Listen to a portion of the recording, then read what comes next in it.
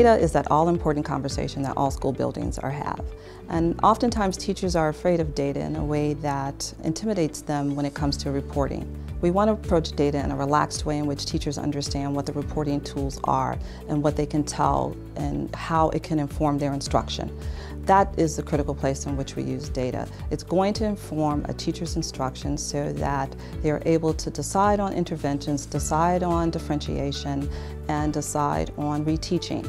So when we look at the reporting portion, as teachers are starting to examine data in our data-driven module, what happens is that teachers want to understand, how am I going to use the data? How will it drive my instruction?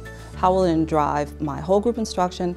What will I do in my small group instruction? And so when you're using the reports, the heart of the work and the heart of the instruction that teachers must deliver lies within the reports. So they're able to see students A or student B didn't perform well on certain items within the test bank. And then how do I redirect my instruction to make sure that the student has reached mastery there? And so when we look at another phase of our reporting dynamic, we look at growth versus proficiency. And so one of the ways to do that is there's a growth report and there's one on mastery. When a teacher looks at growth, it is the percentage in which a student is close to meeting a standard but may not be there. And so in filling that gap, that drives the instruction on this is the exact point in which a teacher can start instruction to fill that gap.